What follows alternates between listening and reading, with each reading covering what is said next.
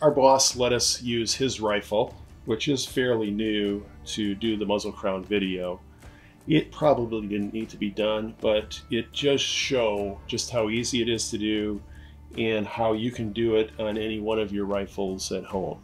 This muzzle is a factory muzzle. You can see it's kind of the rounded muzzle that's pretty common on commercial rifles.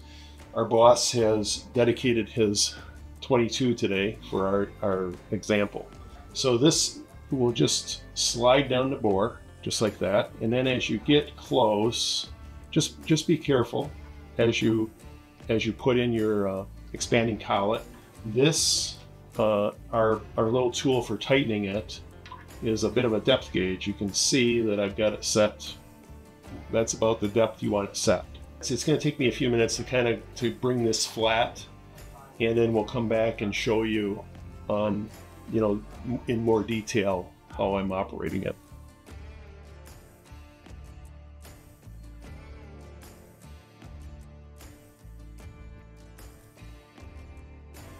We've got our 0 degree face pretty much finished. You can see right here at the very edge, there's a little bit of the remaining crown left, but we're well into past or below where the original crown right at the bore line was.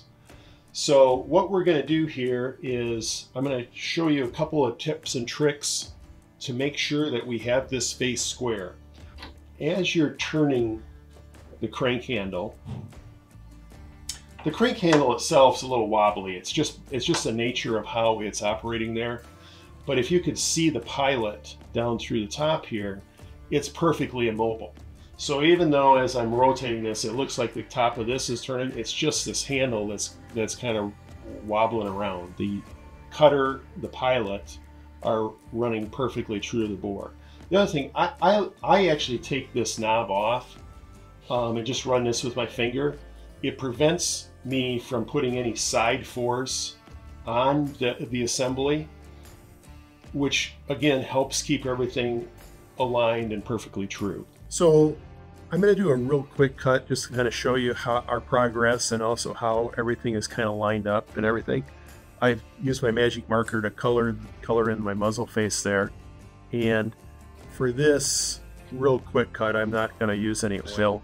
You're not going to hurt anything doing that, but you don't want to do that for extended periods of time. So I'm just going to do a couple rotations, and you can see our progress. That blue, the remaining blue face there, is what we originally cut with a 0 degree cutter. The cleaned away face is what we're working on right now with the 11 degree cutter, and you can see I'm not quite halfway to the outer edge. I'm probably going to bring it out maybe a little bit more than halfway to the outer edge, but I want to leave a fair section of that 0 degree face on there. I'm going to show you how to use the 45 degree outside chamfer tool. It's not part of the regular kit, but it's probably one of the most bought add-ons. It's for cutting around the outside edge. On this barrel, you'll recall we didn't cut that original crown completely off. If we had, and it had come to a square edge on the barrel, that square edge would have been quite sharp. And of course you could use, a little emery cloth or something like that if you wanted to, but this does make pretty quick work of it. We remove the front sight so it does not interfere. And basically you're going to run this just like the other cutters, and it won't take too long. We're just going to put a little 45 on the outside. So with a little bit of elbow grease, we've got a brand new crown on our rifle here.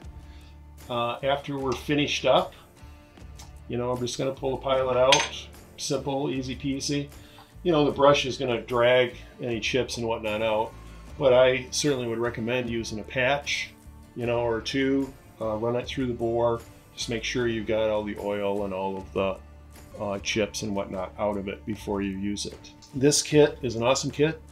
I recommend it. I use it, and I think you ought to as well.